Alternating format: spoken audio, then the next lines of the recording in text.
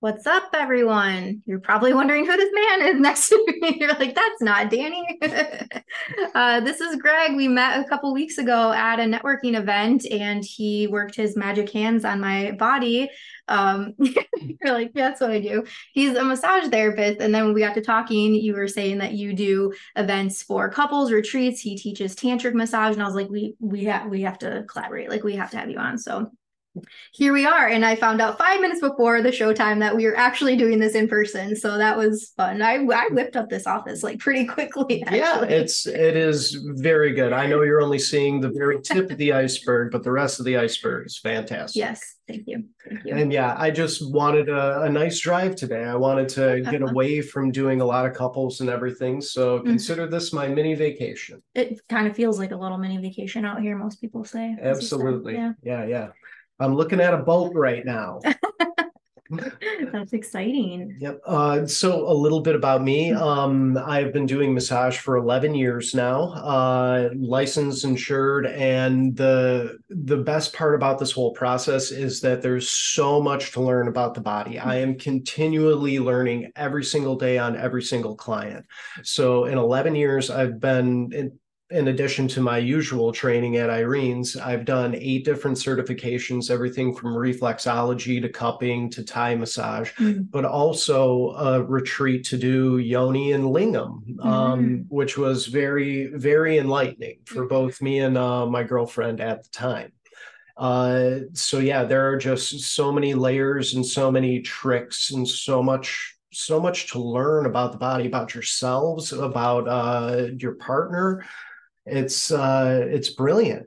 Yeah, I love what I do. I don't do yoni and lingam massage on the public. Yeah, I do not give happy. Personal life only. Yes, that is right. You know, somebody was listening to you say that, and they're like, first off, I know so many people are like, what is lingam? He's mentioning penis massage and vulva massage, in case you're not sure what the lingam and yoni was, which we've talked about. I actually just had a recent episode on cock worship, which was very much, around the lingam massage and tantric penis massage and whatnot. So there's a lot more than just up and down. Yes. Yes. Yeah. I was shocked to know, as a cis white male, this whole process has been just very, very interesting. That's for sure. I grew up very NRA, Republican, conservative, Catholic, very vanilla in my sex life for even most of my life. And it was really, really a shame that I had any kind of shame associated with it, or I just was afraid to try something. Because my new motto in life is the worst that's going to happen is someone says no. Yeah. And I mean, just get over that. Okay, no. Yeah. So.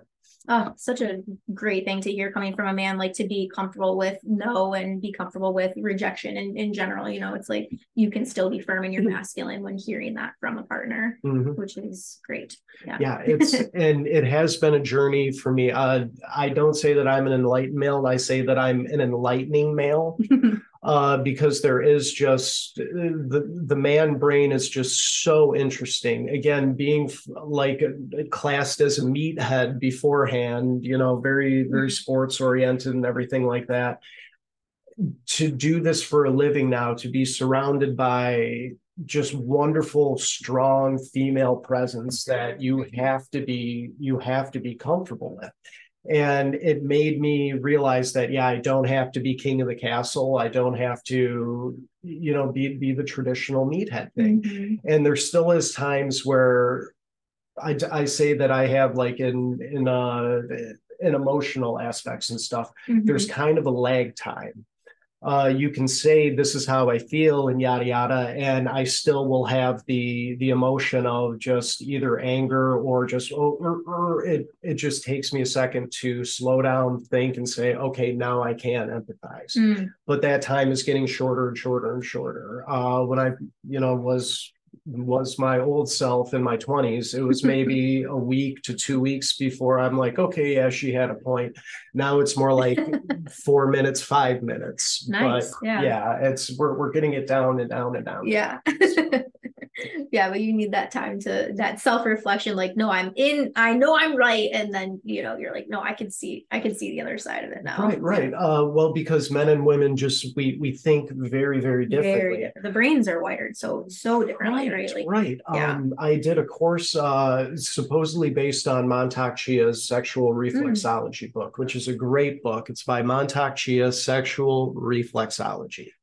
And look into this for myself. oh, it's wonderful. And it's don't get lost in the pictures. Just Okay. read what they say. And it's a very, very short book. But the main point that I really got from that weekend was, yeah, the man and the woman's brain are wired differently. Go back to like even potty training. Like we're peeing and we don't need to pee, so we can just close it off. Like our problems and our solutions are all external. Ourselves are supposed to be good, just everything else is the problem. Whereas the female brain is like, okay, I'm peeing, I need to stop peeing. Okay, feel it internally, close it off, and then actually have the control over it, not just squeeze it off. Yeah. So, and I think I was like 31 when I heard that. Yeah. And that changed my entire life. Like that was the day that I kind of became a man in my thinking of it. So I love that. I've never heard that. And that now my brain is kind of like racing right now, thinking like, yeah, like men process externally, like, and it's so hard for I think men to go within, sometimes for women too, but generally women are seen as the more emotional beings, right? Sure. And then in your line of work, as we were saying before we started recording here, you can see emotion on the body, like you can feel emotion on the body. Yes. So can you speak a little bit about that? You were mentioning like if somebody has neck pain and a partner's like, oh my gosh, you always have the neck pain, like what that could mean in your work. Ooh, well, that's yeah, we're gonna need longer then. So basically, we'll go to the partner thing first. Ostensibly, if somebody's just telling you things every single day, there will be a kind of an eye roll after a while. It'll be a saturation just every single day with this neck pain. Okay, I get it. You're back. Can you please help me get the groceries? Oh, okay, you're back, yada, yada. But when you actually take a minute, take 5 minutes, take an hour to just sit there and feel somebody's back. You're going to feel the tightness. You're going to feel, especially longer durations of, deep, pressure, either with your elbows or your hands. You'll feel the give, the pushback, the reluctance to get, because a lot of people are very reluctant to get rid of that tension, that emotional state, that just whatever, that fight or flight. I strictly do 90-minute sessions. It's very, very rare that I'll do something like a chair massage that I met Rachel at, or like a 60-minute session for somebody, because it just takes 30 to 40 minutes to get people out of fight or flight. And there's no substitution for just, okay, good firm pressure, like giving their muscles a hug, saying, okay, I'm here. It's okay to relax. I give you permission to relax. And even with partner stuff, especially if you're a new couple, if you're not that comfortable with each other, you're still farting in the other room, sort of to speak. There still is that I need to put on a front. And it's hard to not put on that front.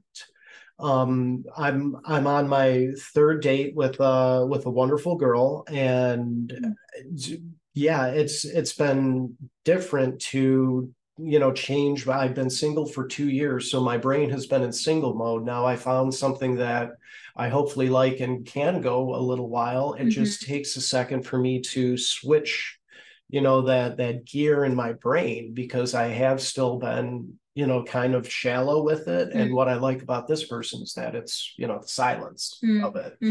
Sorry for going off on a tangent. Great. But yeah, let's get back to massage. So the other things that it can tell you, if something is really knotty on your right side, of course there's the physical aspect to it, like okay, old football injury or surgery or Right. whatever. But if you're constantly holding stress and tension and you won't release it, if it's something on the right side, that is your masculine energy. Mm. And that's going to be to do with people in your life or your own struggles, how you see it internally. So my masculine side is on my right, and my the financial troubles are up here in my shoulder, and my lack of children is down here in my left lower back. Mm. But my feminine energy has all of the ladies to do around me. So I have a little bit of left lower back tension, but that's more related to home stress. Mm. Just how I'm living. I would like to be in a house and I'm in an apartment, and I come home to my house plants that I want to put in the ground. So that's that stress. But you'll also feel on your partner that if you say the guy is massaging the girl, you can feel like, okay, this is a lot of stress. Am I causing her the stress? Is it her boss? Is it her father-in-law or Mm. whoever? Mm-hmm. But it's not the general rule. We're working with very broad strokes. This is, energy work is not an exact science, Mm-hmm. but it is a very interesting science. Mm-hmm. Yeah. And I definitely didn't realize that you were going to go that route. Like you don't find many massage people. Like I feel many massage people that I've worked with, they're very much about the body and like the Western medicine side of it and just the science behind it. But when you just brought in like that spiritual component and then the energy side of it, the feminine, the masculine, that I'm so much more excited for this conversation now. Absolutely. Because I think it's so important that people know that. And I'm sure some people are listening like, these two are batshit crazy. Like, what do you mean I have neck pain? Because yeah, I have so me, like I have neck pain always right here. As soon as you saw me, you were like, oh, you're a massage person, like she missed a spot. Like you could see it immediately on me. Yeah. And yeah, it's interesting now to hear like what that might indicate. Like, yeah, where am I lacking in my feminine right now that I'm experiencing this? But having said all that, and thank you for that compliment, if you would have talked to me at year 5 of doing this, I would have strictly been pre-med, like, nope, it's all hokum, none of the hippie stuff. And in the last 4 or 5 years, I have really broadened and opened myself up to that, because I wasn't making the progress that I should have been with all of these clients. Mm-hmm. I don't want to, like sound conceited or narcissistic, but I am very, very good at my job. Mm-hmm. I have very loyal clients who've been seeing me for some 8-9 years now.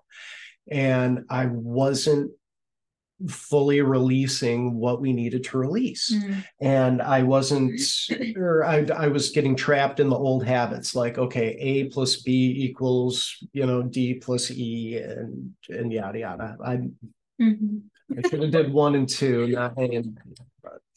But you get the gist. Yeah. There is the component to us, that spiritual component, whatever it is. Even if you're not religious, I'm not religious at all. I grew up Catholic, and now I'm doing shamanic energy work, in training. So, but there's definitely that force there. And I used to just think that it was like a chemical thing, like pheromones and stuff like that. But now that I am seeing and experiencing, couples and stuff like that, they have that spiritual component, or at least the ones that are good do. Yeah. The ones that are, not quite aligned, maybe it's because of money or convenience or stuff like that. Or like not opening themselves to that, to the idea of like being connected spiritually, Right. I've seen that. And I mean, so I'm the only man in my friend group that doesn't have kids. We've all been friends since we've been like 13, 14 years old. And I'm seeing a lot of them now that they have had children. They are not connecting with their wives anymore. They are not spending the time to be intimate, to be there, to be present. Because, yeah, kids do take up so much time. I mean, I'm only an uncle, and holy shit. But having said all that, When I teach couples, which I'm sure we'll get into Yeah. right now, when I do teach couples how to massage each other, I say, okay, if you don't have an hour, make that 5 minutes really good. Because Mm-hmm. 5 minutes of a good massage is better than Mm-hmm. an hour of a shitty massage. And if you only have an hour together that your kids are not there, and okay, let's do something fun. Let's do a massage. Let's do this. Let's do that. Let's cook together. Or if you're not feeling it, fucking spoon. Mm-hmm. Just take a nap and Yeah. spoon. Have that. Yeah. Like I think that, yeah. Cut it, yum yum. Yab yum. Oh, Have you heard of yab yum? no. Oh my God. You sit, so generally it's the man that's sitting like Indian style, and then Yeah. the woman sits on top of him with her legs wrapped around him. I just So did like that your last night. genitals are connected, your Yeah. hearts are connected. Yeah, it's like a Yeah. really, really spiritual. Yeah, and then if you sync your breathing to that, yeah, it's hot. That is hot. Highly recommend. So I haven't been saying it correctly. Yeah. Then. Oh, Yeah. that's okay. Yeah, maybe I'm saying it wrong. Who knows? But No, yeah. I like yab yum. Yum yum. It's Yeah. I know it rolls off the tongue nice. Absolutely. Absolutely. Ooh, so let's get into couples massage and teaching couples massage. Now, IVF had me as a consultant for many years. My ex girlfriend needed help conceiving, and ultimately we were not successful in that. But it did lead me into fertility massage. Yeah. And now I do love doing my prenatals and my infant massage. If anyone checks out my Instagram, you will see a wonderful reel of baby massage. But yeah, so the fertility massage is one aspect of it, but we're talking about the day-to-day stuff, the fun stuff. Massage really helps boost oxytocin. It builds trust on a much more sacred level, and it does bring a much more connectedness to you. Feeling somebody's body, like we mentioned, where their tension is amazing, but also just their scalp, and like how you can have them go from I hate work to I love life. Yeah. I love being here with you, like, yeah. Right. Yeah. Right.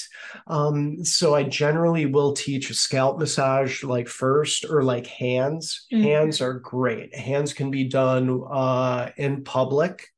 While you're sitting there at the dinner table waiting for food. That is just amazing. It really sets the tone on the night. And then the scalp massage is more for the end, for not messing up your hair. But scalp massage is very, very easy to do.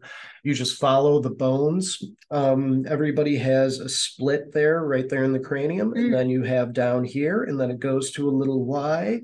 You've also got down here by your temples. And yeah, if you just take your hands right around there by the temples, just do simple little traction up, not hard.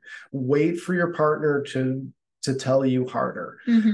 Every single couple I tell, I'm like, please, it's like salting a steak or something like that. Yeah, I can always add more. Absolutely. Yeah, as soon as you add too much, it's the dish is ruined, because then it makes you tense up again. Fight or flight. Yeah.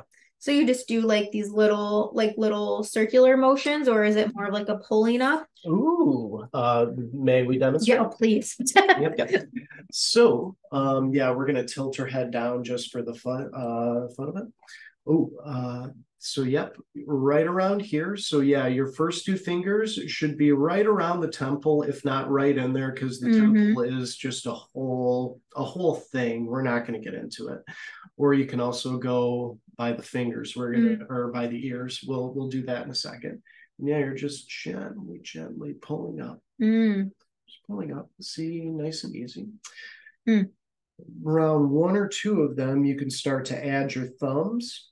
And yeah, your thumbs just trace right around the cranial bones.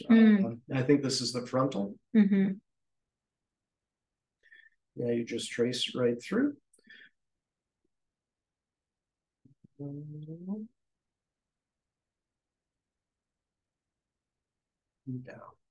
Wow. Now the one joint that you can spread, do not spread these ones. Do not spread this guy. Well, kind of spread this guy, but it's right here at the top. How does this feel now? Feels nice. Is it kind of where like the hairline? I mean, that feels very nice. Yeah. Yeah, typically where people have their hairline is right about there. Yeah.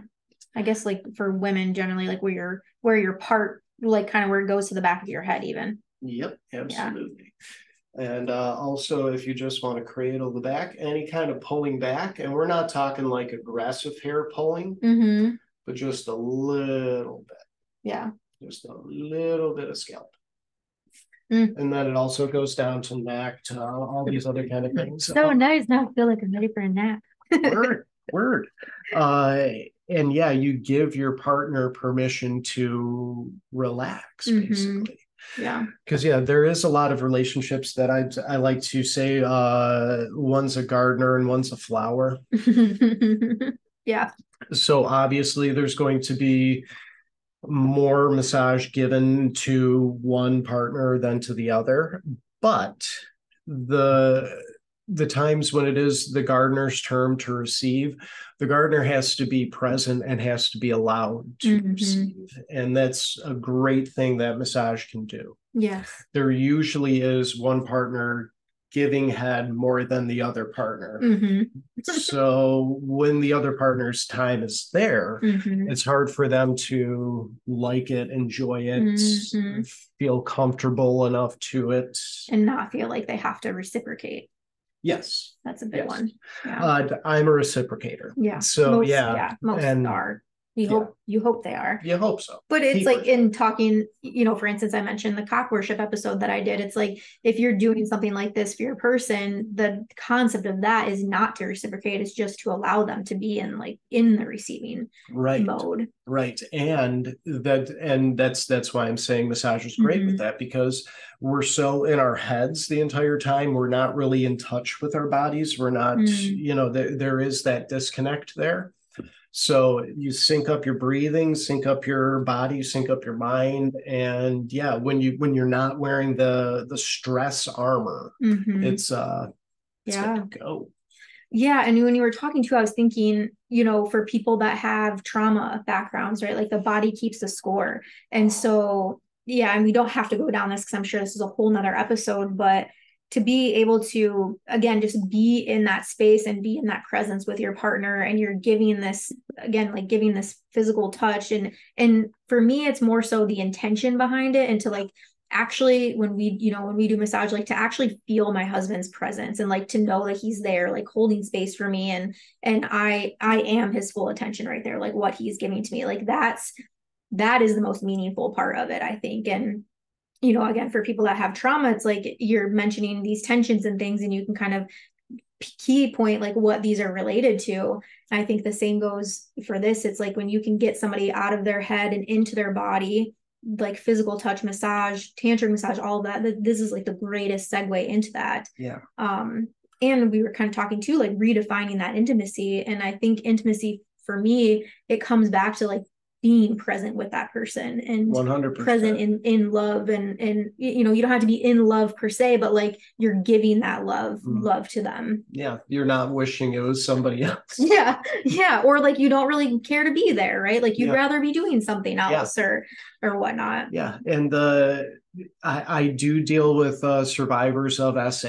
I have more than several clients who are exotic dancers, and they come to me because not only am I just good at my job, but on that more spiritual side, I am a male that's not trying to put anything inside of them. You're safe. Yeah. Yeah. Now, when you are giving massage to your partner during that time, you almost need to let them, say, okay, I'm not going to stick my pee-pee in you for 30 minutes. Yeah, I'm going to wait until you would like me to. Me too. Yeah. Yeah, which happens. It definitely happens if you're doing it right. Or she might just have a nap, and then you'll get even better nap later. So there is that expectation there. But if you do trigger somebody, which has happened many, many, many, many, many, many times on my table, that, nothing that I did, just, okay, right here along that hairline was exactly like her R-word guy did. Yeah. And when that happens, you just have to sit there and breathe with them. Sometimes, pull back, or other times just, put the touch on something a little bit, more safer, I want to Yeah. say. Yeah, Yeah. not in that triggering mode. Because yeah, triggering can happen for anything. Can be an old sports injury or just whatever. Like the Hmm. body does keep score. And if you have that unprocessed trauma, it'll come up 20, 30, 40 years later, Hmm. sometimes 60 at times. I mean, Yeah. yeah. So when that happens, just revert your touch to someplace that's a little bit safer Hmm. and sit there and breathe with them. The breathing exercise is huge. Yeah. Now, most people will do the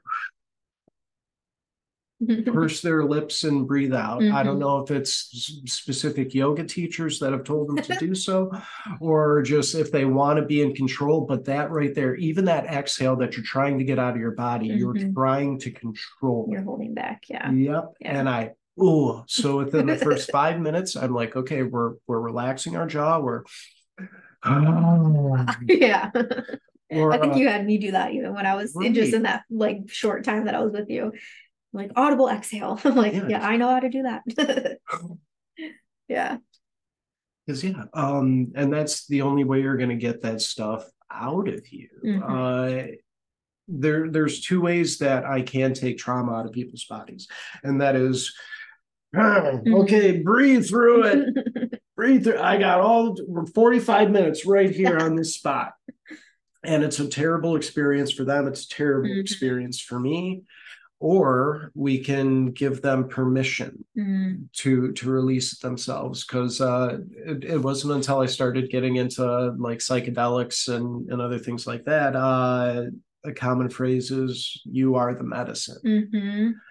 And yeah, you are your own best medicine. Yeah. Going back to like the potty training example or something like that, but how you internalize bad news. Like you can have a car accident on the day that you won the lottery and you're like, oh, okay, whatever. Hmm. Or you can, get into a car accident on a day another bill's due, and then the whole world is going.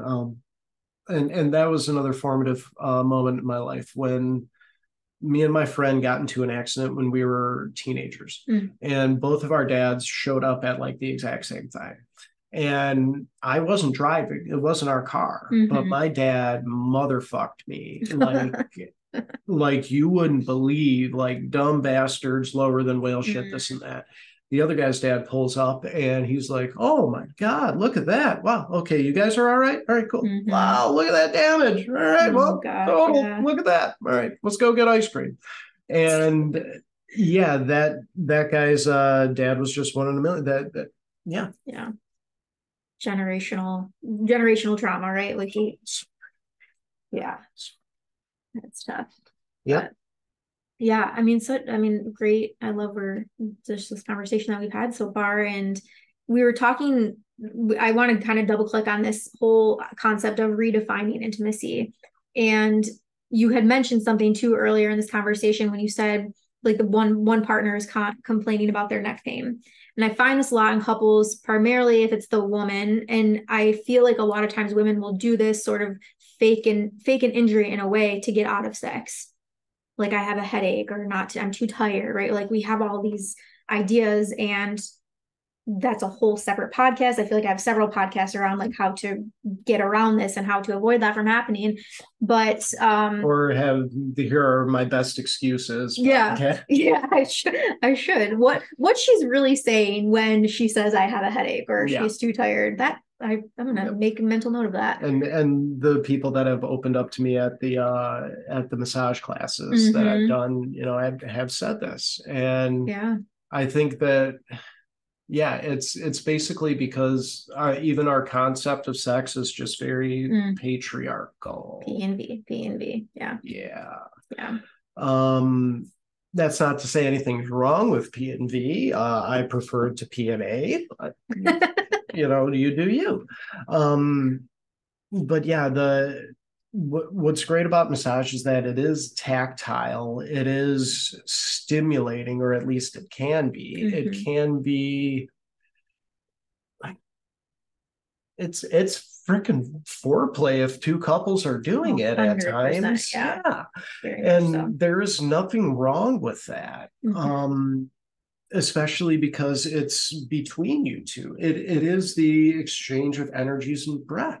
If you're holding everything in, that definitely tells you everything. Like, yeah. I'm not sure how to elaborate on it. I know that I'll be in the shower later tonight. Like, oh, I should have said this. Yeah. I think, and because I primarily work with women, and so when I'm talking about massage products and things like that that I sell with the one product side of my business, it's like the women are okay. Yeah, I would love to enjoy a massage from my partner, but then it's like halfway through the massage and I'm getting the poke, right? And it's like that's. I mean, this is all great, but I think you said it best. It's like do it like commit to that first 30 45 minutes, and then if she or he, I guess, is asking, then like, oh, now I'm actually feeling turned on, I'm feeling into my body, I'm feeling safe, like I'm wanting to take this further, then that's on them. Like I'll giving them permission to be able to ask for the that. job is not done. You kind of have to put it to some dudes in that sort of terms. Like I'm talking like construction workers and shit like that. My scrawny white ass comes in there and they're like, wait, you're telling me that I can't, my own wife? And it's like, no, you have a job to do. So you're not getting paid till the job's done. Yeah. And that analogy hits home for some. And it's also, you can also make it a male ego thing. Males like to be the best at things. So if you suck at it, then no booty. Yeah. If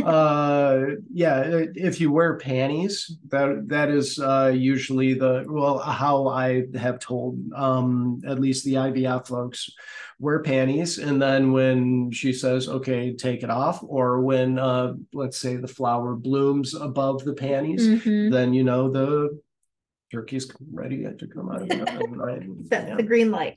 Absolutely. And yeah, that is one thing that even the couples that I have worked with, some of them, well, a lot of men cannot tell when a female has an orgasm. And I couldn't until I was 31 years old. I thought I did. And then it was eye-opening, like, oh, here are telltale signs, here are this, here are that. Couples have been together 15 16 years, like had several children together, and 2 months later they'll hit me up on Instagram and say, hey, so I finally, we finally had time and it was just so awesome. And I mean, it's not like we're trying to talk about their details or anything, but it's like she was like, yeah, she like, I noticed a poof rising underneath the sheets, and I'm like, oh, a lady boner. All right. Never knew. 5 kids and didn't know about a lady boner. Yeah. But women got really good at faking orgasms for a long time. I constantly talk about that as well, as like stop faking the orgasms. But yeah, you're saying like there are signs in the body, like right? Versus just her moaning and screaming or whatnot. So go back to that the male ego thing, the wannabe pleaser, the wannabe the best. Sometimes you want it over with, so you'll just say the sounds, because I mean the sounds are hot. The sounds are probably what's getting him to end it. So yeah. And if he ends it too quick because you moan, then you hold back on the other times. It's a cycle. It's a cycle. You're right. So before we wrap up, I want to ask, I've been told that there are certain like sexual trigger points on the body. Is that true or false? Yes. Can we speak to those? You don't necessarily have to show me, or I don't know if I'm giving away any of your secrets or anything like that, but I would love to hear more about that. Yes. So reflexology was one of my very first certifications. I think it was only in year 1 or 2. But if you download a reflexology chart, you will see a couple of great reflex points. Now, the ones on the feet are I find a little bit more effective. Okay. But there's a reason why handcuffs are a thing and a fetish, and there's a reason why a lot of females will like their arms thrown up by their partners like that, because of where they're gripped. S'il vous plaît. So everybody's wrists, I've got really pronounced ones on either side. Everybody's wrists right about there has a little reflex point right there. But this is not a come button. And also, if anybody's been pregnant, they tell you no wrists or ankles, right? And the reason why they tell you no wrists or ankles is because it's a reflex point for your vagina, uterus and vagina. Huh. So yeah, for stimulating these, but they only work. They're not the whole burger; they're the condiment. So if you are close, or if you're getting I'm sorry to only put this in the male frame, but if you are getting her close or him close or whatever, then you squeeze this or the reflex point in the ankle, which I go over with in much more detail in my couples course. Yeah. But yeah, you grip that at a certain time and place, and then there you go. You will definitely feel just well, again, framing it from the male perspective, you will definitely feel the clench, as it were, what's the word? Like when you say clench, you're meaning like the vaginal contraction. Thank you. Okay. But the not planned like by your body. It's parasympathetic versus thank you. Yeah. It's parasympathetic versus or sympathetic versus parasympathetic. But that's your terms. So you offer, you mentioned in your couples course, is this something you offer in person or is it online or both? Yeah, I haven't done it online because I'm not very good with tech. I mean, even with this, I'm like, nope, I'll come in person. Drive 45 minutes. I definitely will ask to be in person. Not for you guys as coupling, obviously not. The typical way that it goes about it is 30 to 40 minutes of me massaging the male or the female.